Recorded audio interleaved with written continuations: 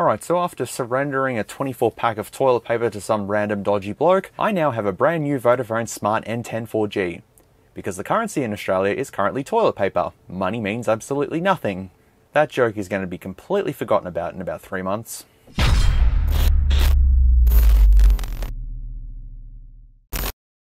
Greetings everyone and welcome back to yet again another video. Today we're going to be looking at a cheapo smartphone. Now we're not going to be looking at any old phone today. We're going to be looking at a smartphone that is sold here in Australia currently for $149. I'm not sure what that is in USD, Euro or anything like that. I'll splice it here. And it is locked to the Vodafone network. So please factor in all of this. For $149 you're getting a smartphone locked to a network that doesn't have the best specs in the world, and you can easily purchase a second-hand device online for a lot cheaper, or alternatively just go onto Banggood or your chosen website and buy something from Xiaomi, Oppo, etc., because that's the better option. However, let's just say that you don't have access to that, you don't have access to anything else, you just want a smartphone, you're on the Vodafone network, and you go, hey, I'm going to purchase that.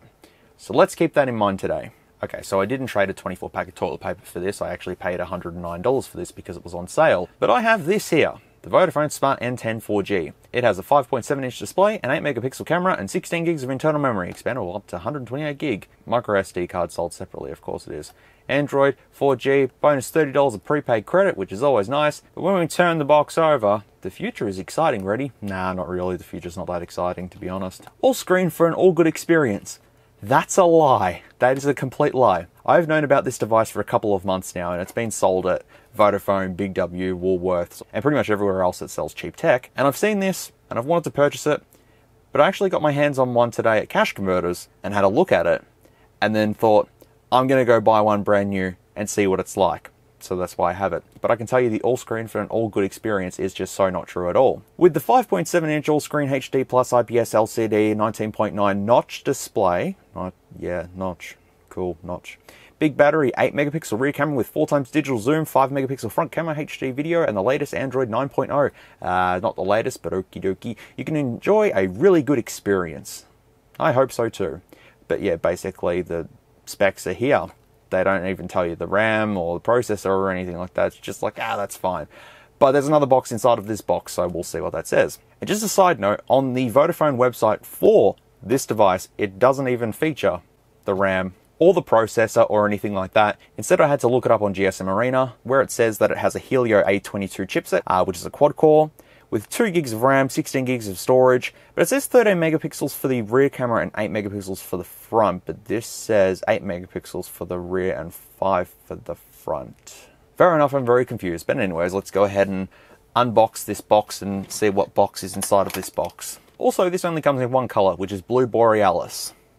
At this time of year, at this time of day, in this part of the country, localized entirely within your, well, it's not a kitchen, it's a room.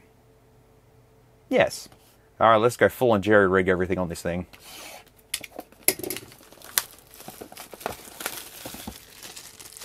That was so much easier than I thought. The box doesn't even take up all the space of this box. What a waste of a box. Now, if I remember correctly, Vodafone devices are made by ZTE, and obviously not via Vodafone, but this could have changed, maybe? I don't know, but the last time I knew about it, it was ZTE that was behind making these, but don't quote me on that, I could be wrong here.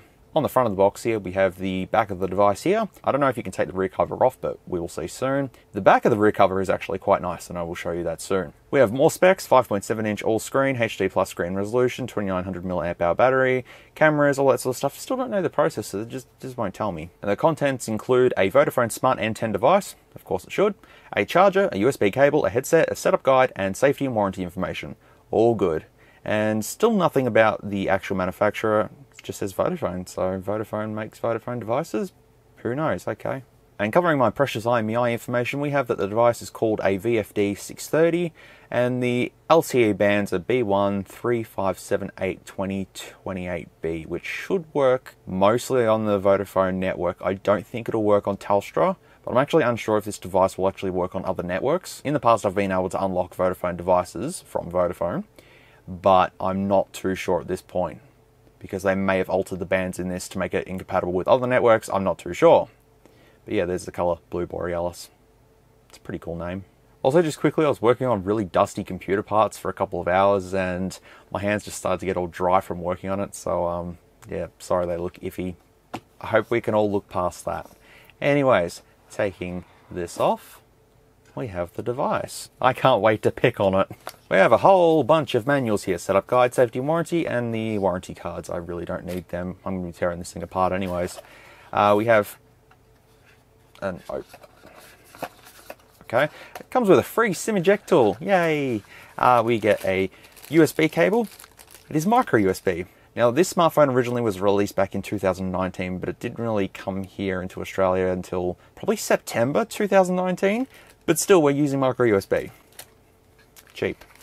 We get some pretty tacky looking headphones. I'll try them and let you guys know. And we get a charger here, which is just a 5-volt 1-amp charger. Nothing out of the ordinary there. And that's it. Unboxing experience done. Nothing else. That's it. No cases, no screen protectors, no nothing. It is just basic. Now, let me remind you all again. This is $149 in Australia right now. Locked to the Vodafone network. Opening up the little bag, we get the phone. Now, all looks very dandy, doesn't it? Yeah, you wait and see. So, Smart 10, all the specs again, all good. All right, I'm going to take off the sticker in a second, but I just wanted to show you guys something. The manufacturer is Vodafone Procurement. Procurement? With the company S.A.R.L. in Luxembourg. Okay, fair enough. So it's not ZTE. Well, there you go. Looking at the back of the device, this looks really cool. It is very nice and grippy. And this pattern reminds me of a certain Oppo phone. I can't remember which one, but it has a blue back and then it's like prisms and stuff like that. Even if you remember some of the old Nokia Prism phones that had sort of the squares and cool. But there we go. We have our main camera at the back there, which is our 8 megapixel one, presumably. It says designed by Vodafone with the little Vodafone logo, and we have a single LED flash just there. But that back cover is actually textured. You can feel each individual groove, and it does feel quite nice. I will admit that. But of course, the phone's all plastic, so nothing premium, but you do certainly get what you pay for, even though this is really not a good deal at all, but still. And we have the volume rockers as well as the power button, and these are both plastic. The power button is red accented, so that's pretty cool. At the top of the device, we have a secondary microphone hole, as well as a headphone jack, which that's always appreciated, of course. Side here we have our SIM tray, which we'll open up in a second, and at the bottom of the device we have our micro USB port, as well as 2 speaker grill areas, but I believe it's only just one single firing speaker. Ejecting the SIM card tray, we have support for a micro SD card as well as a nano SIM. No dual SIM support because the device is network locked, so that's obviously not going to be included. Now, for the moment of truth, this screen protector is deceiving. Are you ready, folks? Are you ready? Please be prepared. Let me just show you the size of the bezels on this thing. The chin is bigger than Thanos' chin. Sorry, Thanos. You got a big chin, mate. And the top of the device here with the notch, this design makes no sense. For a full screen display, why not just use the 18:9 aspect ratio and make the screen come down a little bit, have the camera in earpiece? No, we wanted to have a notch and make it look like it's from 2016, alright? Like the iPhone, so that's what we're going to do. And that's what they did. It makes no sense. It makes zero sense. Taking off the little protective piece off the back camera here, reveals we have this little area, but I don't know if it's glass or not. Nope, it's plastic. However, the camera lens is actually got glass on it. So camera lens has glass on it, but this little piece here is plastic, and obviously the rear cover is all plastic, but I don't want to damage it because it looks nice. And the front of the device is using a protective glass layer, which is Dragon Trail glass. Not Gorilla Glass, it's Dragon Trail glass, which actually sounds kind of cool. It only gets better when you power on the device, so let's see if it has any juice. There we go. All looks promising.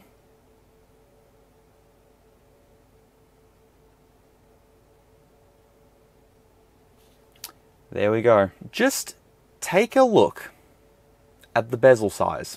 Yeah. Yep. Now keep in mind, for an extra like 50 or 60 bucks, you can go with the Samsung A20, which is a lot better than this for sure. But It was released in 2019. I get it's a budget phone, but holy moly. Even some of the clones that I've got off Wish, the bezels are not that big. That's a decent portion of the screen right there, just completely just washed away. And for all those that wanted to know, the screen to body ratio is 77.8%, which is quite abysmal to be fairly honest. But anyways, let me go ahead and set this thing up and we'll start having a look at it, because there's not a lot this thing offers. It's very budget. I just wanted to show you guys the bezels. The bezels, man, the bezels. Oh, there's no fingerprint sensor on here or anything like that. There's no underscreen one, none of that. Has face unlock though, so just face unlock. You're better off using a pin or pattern or whatever. Even the face unlock says someone who looks like you could unlock your phone, so just what? Why not have it? The battery is not removable. Do not disassemble. If your device becomes unresponsive, press and hold the power button for 11 seconds to restart it. If the phone cannot be powered on, charge the battery for 15 minutes and try again. Ha! I'm about to end this whole man's career. Alright, booting it up, we get this lovely, you know, Android 9 experience, which has got going for it. Android 9, even though, you know, Android 10. Okay, but there's even sort of slight discoloration going around the notch area, and even down at the chin area as well. There's some discoloration just slightly going along the edges here. So not a lot of great detail has been applied here. It's just sort of a slap happy design. The back of the device makes it look really good. Then you look at the front and go, while it looks sort of somewhat premium, no. Don't forget, $149 and it's locked to Vodafone.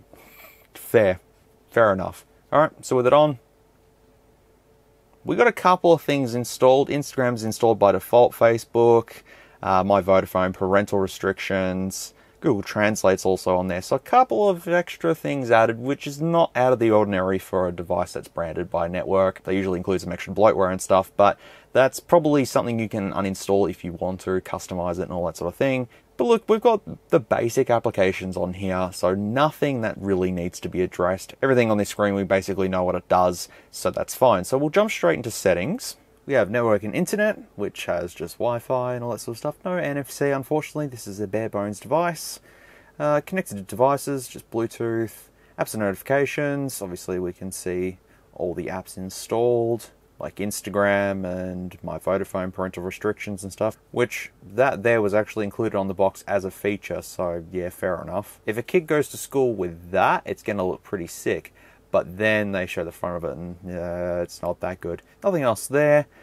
Coming down to battery, we have 89%, should last until about 11 o'clock, which that time is incorrect because I haven't connected it to my Wi-Fi network, so it hasn't updated. Display-wise, we have brightness level, screen color method. Oh, we can change the tones of it.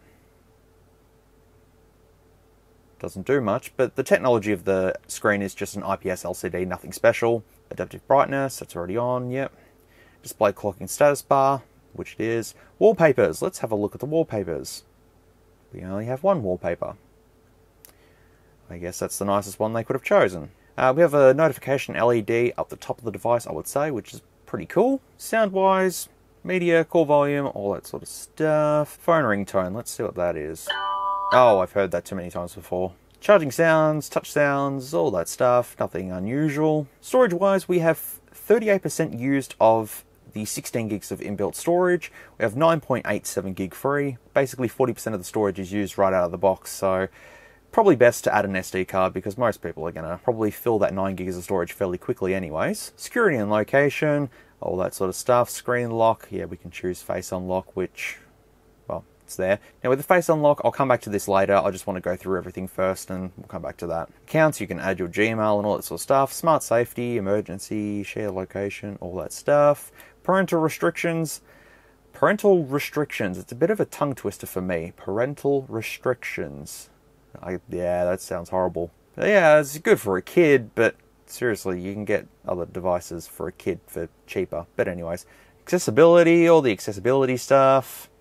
Combine channels when playing audio. Someone actually said in the comments to do that to increase the loudness. So I'm actually going to do that and see if that makes a difference while we do the speaker test. Google services, system, we have the model number being VFD630, and just checking the build number and the kernel versions, nothing special, nothing out of the ordinary. I have already enabled developer options and the window animations is down to 0.5, so that should speed things up a little tiny bit.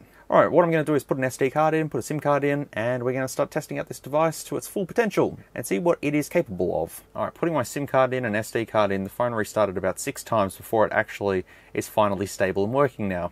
So that was a bit concerning because I'd press the power button and nothing was happening. Like it said at startup, you have to hold it down for it to do its thing. Okay, I'll do that then. Alright, let's go ahead and test the call quality of this thing. Just a note though that it doesn't actually support VO LTE. I think it's voice over LTE, so that's disabled. So it's probably just going to be pretty standard, to be honest, but we'll see what happens. Okay, yep, testing, sounds okay, and yep, I can hear as well. Sounds alright, to be honest. Okay, so verdict on that one, it's alright, it'll do. Now, I've also just realised that you can't hide the notch anywhere in here. I'll go through the settings again, just to make sure. Okay, so searching through settings, you get simulated display with the cutout and developer options. Okay, well, that's pretty useful. Alright, let's try face unlock and see how fast and responsive that is. Just an experiment, just seeing if it'll pick up the camera as a face. It won't.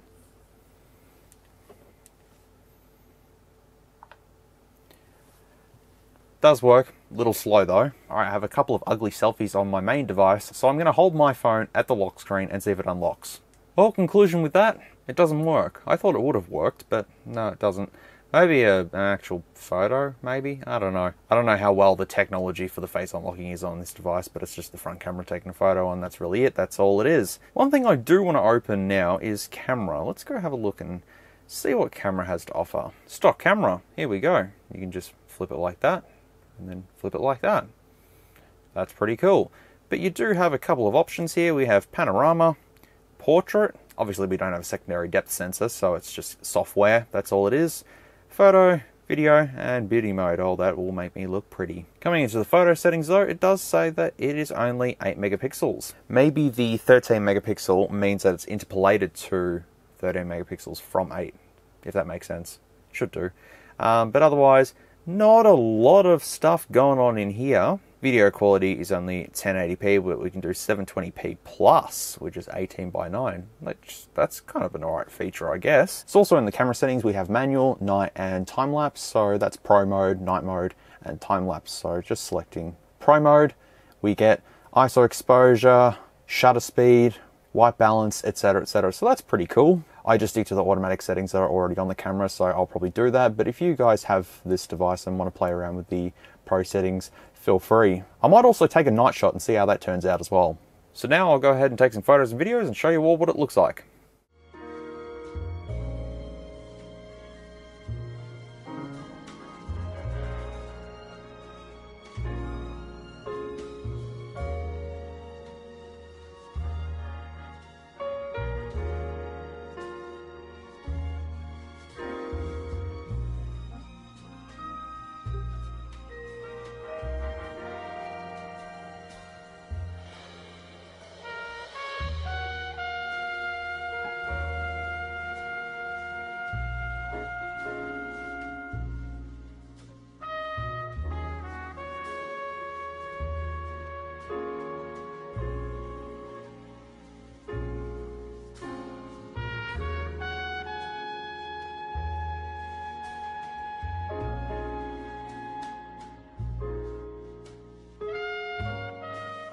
Testing the rear video camera quality of the Vodafone Smart N10.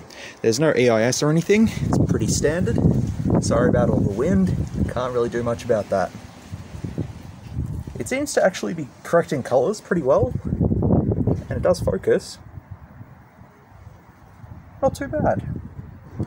And just making sure the left microphone works as well as the right one, because it should be dual. And yeah, you can see all the details in the brick wall. That's pretty good. Good, I'll do it. I'll pay anyone $50 to get rid of all this crap in my backyard, please. Thank you. Okay, this is 720p plus, which I don't see a whole lot of difference between this and 1080p, except the resolution, of course. But otherwise, yeah, seems to be good.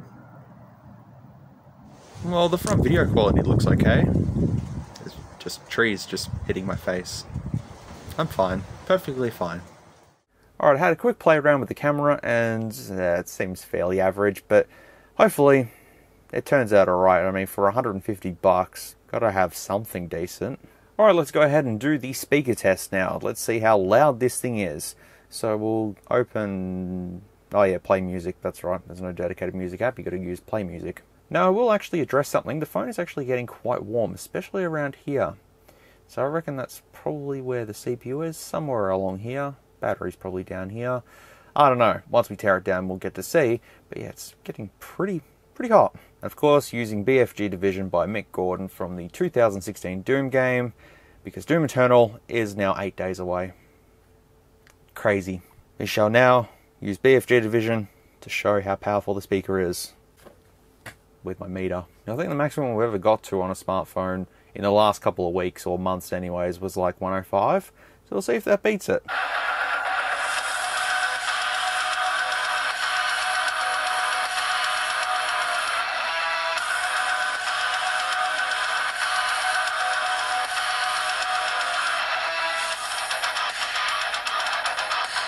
Alright, so we got to 102.6, which isn't that bad. But I have to say, the speaker is actually not that bad, to be honest. It actually doesn't sound half bad at all. It's quite loud, quite clear. So that does get an acceptable pass from me. Alright, let me go ahead and connect to my Wi-Fi network and we'll see if we can do a software update. Holy moly, we have a 700 meg update. I'll let that install and see how we go. Alright, so it's been a couple of days since I was last filming. In that time, I have downloaded apps onto this device to test it out and all that sort of stuff. I've also tested the battery. I ran a bunch of stuff on it and killed the battery, and then I put it on charge, and about 6 hours later, it was at about 80%, and then I kind of fell asleep, so I think it's about 7 hours, roughly, that it takes to charge completely from 0% to 100%, because there's no quick charge in this, it's all standard. And I also did a standby test for 24 hours, left it on 100% with Wi-Fi, cell, all that sort of stuff, and it dropped to 72%, which this only has a 2900 milliamp hour battery, so you can't expect it to last all day, but it is what it is. Now we're going to jump into the internet test as well as the YouTube test. Now a couple of comments actually said, can you check the DRM info on these devices? And I said, well, I may as well in the next couple of ones, but I should have done it in the previous ones. So I'll launch DRM info on here. Now supposedly if it's L1 we're good, if it's L3 we are not good. And as we can see, our Widevine security level is L3 instead of L1, so you can only do 480p stuff on here, unfortunately. I actually might run it on the UMaDigi Power and splice in the information here. I'm not too sure what certification that will get, but it'll be interesting to see anyways. So now that you know that, let's go ahead and do the internet and YouTube test. I typed in UMaDigi Power 3 and mine's the 6th one in the list, so that's pretty good. I wish I had as usual. Okay, we can do 720p, so I'll do that. The camera quality for this video was not the best. I'm going to try another one of my videos just to see, which is quite surprising. Inception, yay! I've always wanted to do this. Inception, yay! I've always wanted to do this. Again. Inception, yay! I've always wanted to do this. Again and again. Oh, an on-the-go USB cable.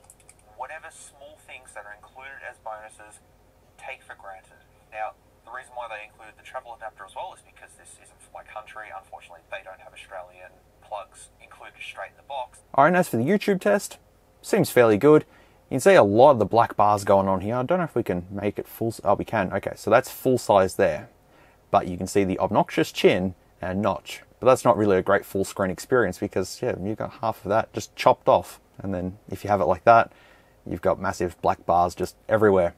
But, hey... That's why I'm picking on this phone, because of the bezels. And still, I can't get over the price. 150 bucks Australian, man. It just, crazy. So with the DRM info, I'm pretty sure it's 480p for streaming, like Netflix and all that sort of stuff, and then 720p for YouTube, if it's L3. If it's L1, it can do everything.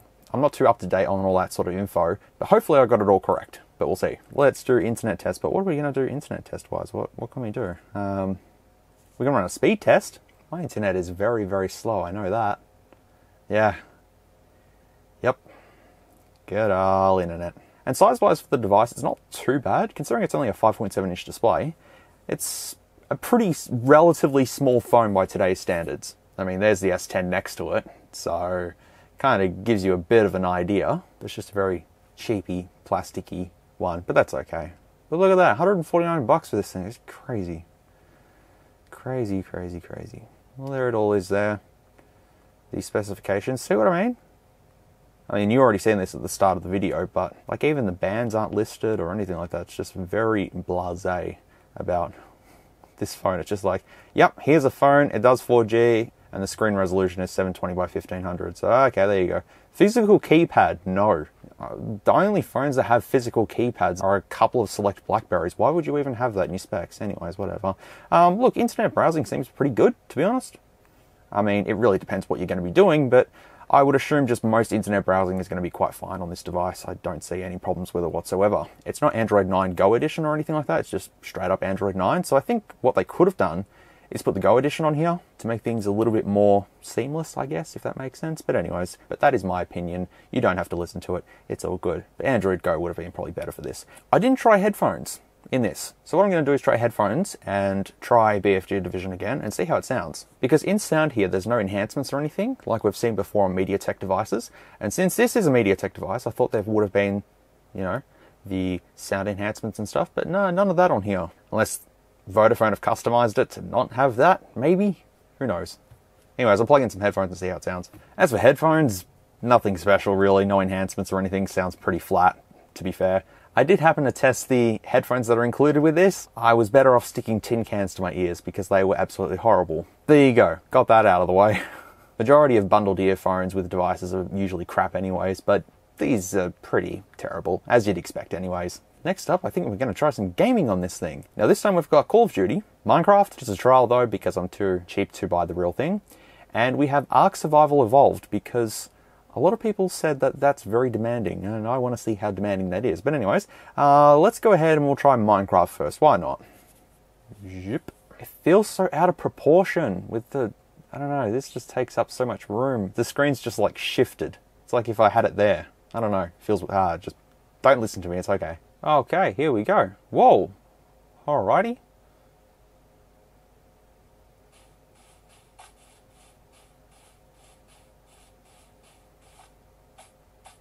Yeah, this is actually playable.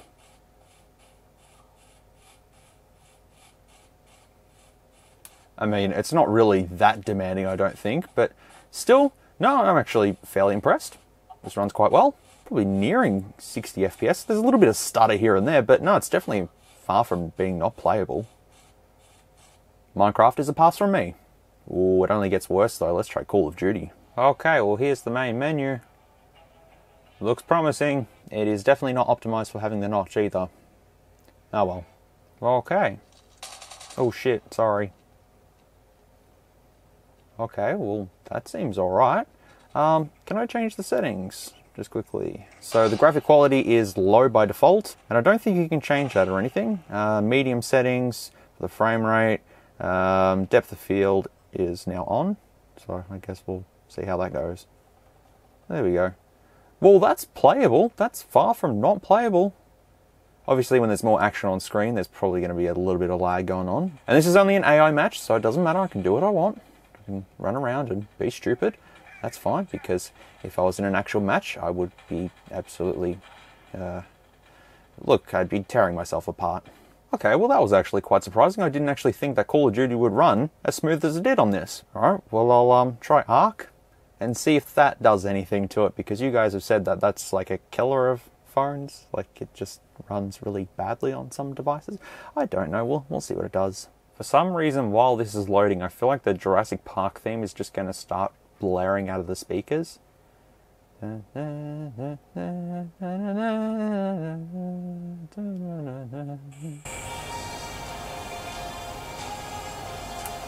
I was close, and I've never even played this before.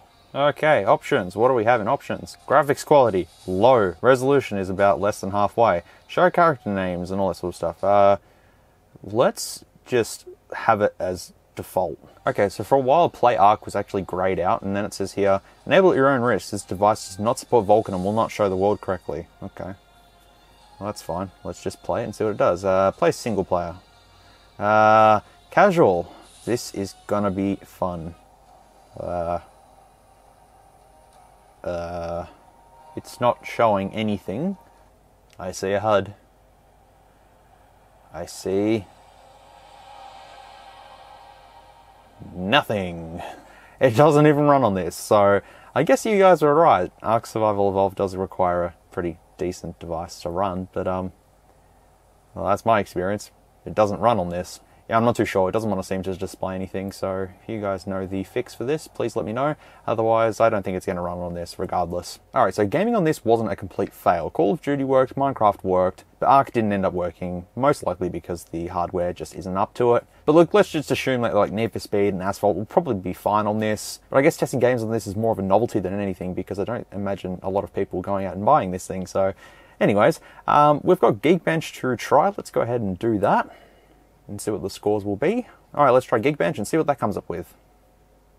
Okay, so that's the first I've ever seen this. Geekbench encountered an error communicating with the Geekbench browser, unless it's down at the moment. Alright, so I just installed it on my S10 just quickly, and it seems to be running fine. So either it doesn't work on this one, or I just need to connect it to a different Wi-Fi network, so I'll try that. Okay, I've tried a different Wi-Fi network. I've rebooted the device. I've tried to reinstall Geekbench.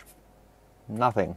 And this is Geekbench 5 as well, which is the one we need to show the most accurate results. If I use Geekbench 4, it shows ridiculously high scores, and then all you guys go, hey, what's going on here? And this happens as, what the hell just happened?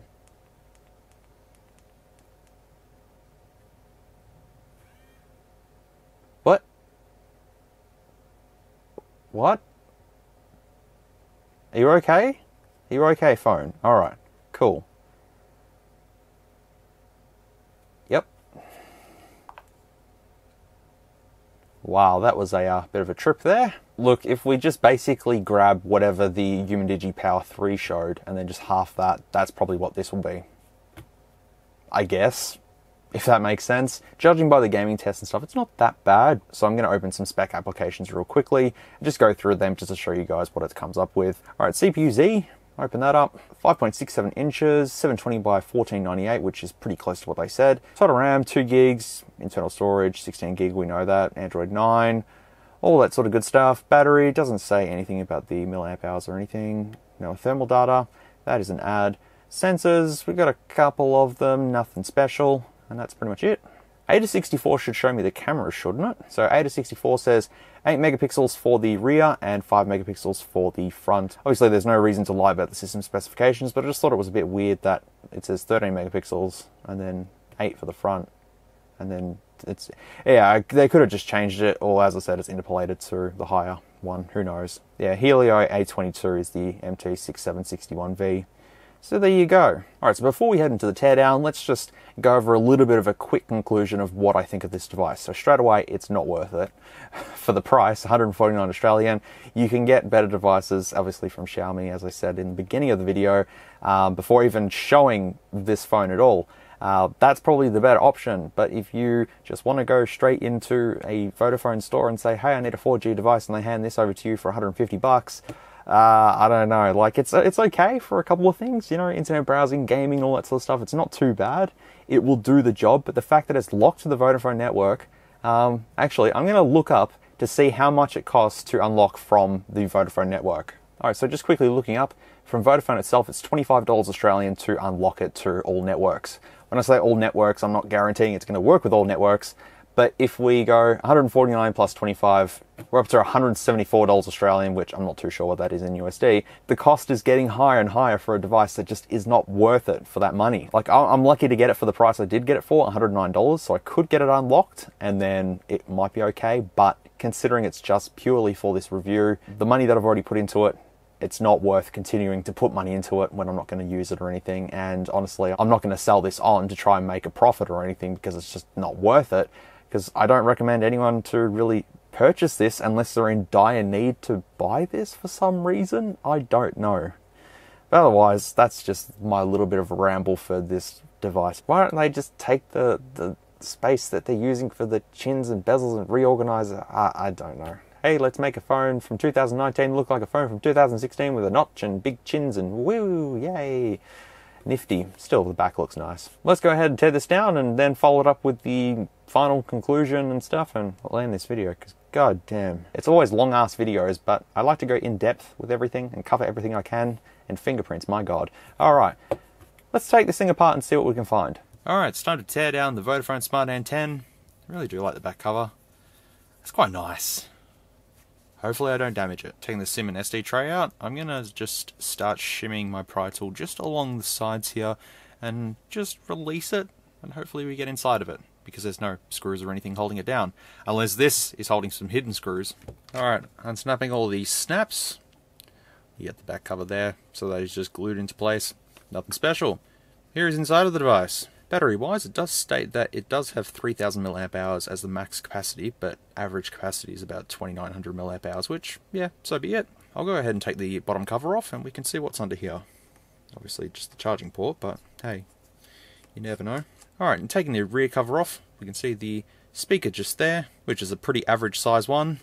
And then inside of the device, we can see the contacts for that, as well as the main charging board there.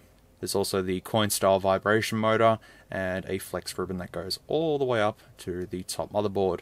But there's the microphone just there, as well as a couple of other contacts for the Wi-Fi and cell and all that sort of stuff. There is a little cable here. I'm pretty sure that's for the digitizer, most likely. It's a little tiny one there. But I'll take this off and see what's under here. There's our little warranty seal just here. But we're going to go ahead and just break through that. I mean, I had an idea where I thought, well, I could take it back after this review and just say, hey, look, I don't really like it, but I'm not going to do that. It's fine. I'll put this in the collection with the rest of them. And taking this board off. Realize that there's nothing too spectacular in here. It just looks pretty basic. However, see this here? There's a circle there. I would say that this board was meant to have a fingerprint sensor. Now, I'm not too sure where the connection would have been. Oh, just there. Right there. Would have been the connection for the fingerprint sensor just here. Unless this motherboard has been repurposed somewhere along the lines with other Vodafone Smart devices. That's probably what that's for. But there you go. And unsnapping the battery connector just there. It seems we have a lot of like pull tabs going around. It's really hard to see, but there's just around there. So I'll see if I can use these to pull the battery out. Okay. That's pretty fair. That just comes out like that. And we can see the flex ribbons that connect from the sub board to the main board, as well as the display one as well. Yeah, nothing special going on there, but at least the battery is the 22nd of the 3rd, 2019. Yeah, that does make sense. The battery is removable and serviceable, so that's pretty good. If you do have one and the battery dies, you can replace it. But I'm going to just go ahead and somehow take it out. There we go. Yeah, I tore like majority of the adhesive off for here, but it doesn't matter, it's all good. Alright, let's go ahead and take the motherboard out, see if there's any thermal goop under here. But this is a solid metal frame, so yeah, it should actually be fine. It's not just all plastic, there is this metal frame going on in here. So it's not spectacularly cheap, but it is still cheap. There's 2 screws holding down the motherboard, so I'll have to take them off first. And taking the motherboard off reveals that there's no thermal goop whatsoever. There's also this cool little thing here, which shows important information about the device without having to take it apart. So that's kind of cool. You just pop over in the SIM tray and then this slides out. You grab a little screwdriver and just pull it out. This little thing here I've only seen on Sony Xperia phones like the Z1, Z2, etc, etc. So that's pretty cool, I guess. But we can see the loudspeaker just at the top there and the little camera cutout as well, because everything is now on this motherboard here. And we have our SIM area. That's all we have for thermal. It's just black tape. That's it. Our 5 megapixel front camera there with no optical image stabilization. Nothing really much going on here. And then just flipping it around, we do get to see all our flex connectors. We do have some motherboard information and our main 8 megapixel camera with no OIS. It's just a standard little guy. Nothing too exciting here, but we can see our secondary microphone, which did work during the camera test. And yeah, we got a couple of antenna connections as well, single flash, and the area for the unused fingerprint sensor, which would have been cool. They should have added that, you know, considering the cost. But anyways, that wasn't really an exciting teardown, but at least you got to see the guts of this thing and what's going on here. But look, it's nothing special at all. We'll explain why it was getting so hot in that area as well, because there's no thermal pads or anything like that. Alright, now that the teardown is done, I'll go ahead and put it back together, and we'll just go ahead and do the final conclusion and call this a video. Alrighty, phone has been reassembled and is all working correctly, so I'll just show you the specifications just quickly. Just feel free to pause the video. Even though I've already been through the specs, well, you know, you can just read them again just in case. Just to reiterate that you're getting all of that for $150 and it's locked to Vodafone. Yeah. So let's go over the pros and cons of this device, shall we? It's going to be fairly quick because I've already gone through most of this already, but the positives that I could find is that the camera's not too bad, takes alright photos. Games work pretty well on this, I mean, depending on what they are, but Call of Duty and Minecraft worked pretty good on this. Ark unfortunately didn't, but that was kind of to be expected, I guess. The battery life in this isn't half bad, considering it's got a 3000 mAh battery. It's not too bad. It will last you a day. The rear cover is nice, of course.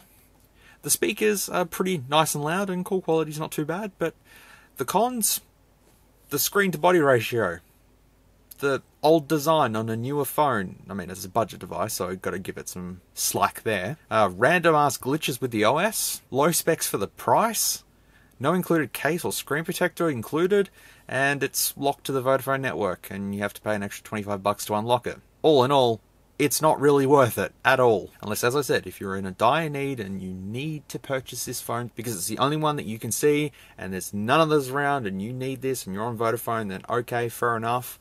But if you find it secondhand, maybe you might want to take a look at it. If someone has already unlocked it, maybe. Okay, fair enough, but I just can't get over the bezels and stuff. It's just such a wasted opportunity to claim on the box that it's a full screen experience, but then you get this out of the box and it's like, alright. Well, fair play, I guess. All in all, it's just not a value-rich device. You can get better phones for the money, as I've said a million times throughout this video, and I highly recommend that you do that, because this one is just, yeah, I'd leave it. As I said, if you find it second-hand and someone's already unlocked it and it's fairly cheap, okay, fair enough, but otherwise, find something else. If you want an iPhone X looking thing, that's not even close to an iPhone X just because it has a notch and a chin. The rear cover's nice though. I'll give it that. The rear cover is definitely nice. But anyways, I think that is it for this whole entire review. It has gone on for almost 45 minutes now, and so I shall leave it here. So thank you very much for watching this video. I really do appreciate it. And of course, timestamps are in the description as well as the first pinned comment, so you can skip through to your heart's content, and hopefully you've learned enough about this device and know not to buy it. I bought it, so then you didn't have to. Take care, be good people, stay safe, don't panic, stay calm, relax, and just take each day as it comes. Alright? That's what I plan on doing, and I hope you all plan on doing the same thing as well. Alright. Once again, take care, and I will see you on the next one, which will be more tech. I paid $110 Australian for a rear cover. That's very nice. If you like this content, feel free to leave a like or a dislike if you didn't. Thanks heaps for watching, and I'll catch you all in the next video.